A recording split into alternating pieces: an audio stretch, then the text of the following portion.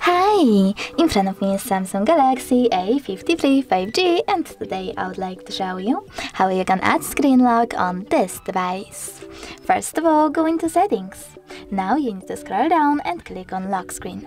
Then tap on Screen Lock Type and pick one of those login methods by clicking on the best one for you, pattern, PIN or password. Following that, you need to enter your login method and choose Next at the bottom right corner. Then repeat it and tap on Confirm at the bottom right corner as well. Over here, you can adjust notifications on your lock screen however you wish to, or disable them completely by tapping on the switcher. When you're ready, select Done.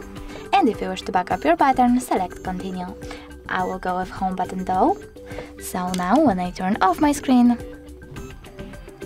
and then turn it back on, as you can see, pattern is now required. Thanks so much for watching. If you enjoyed this video, leave a like, comment and subscribe. Bye!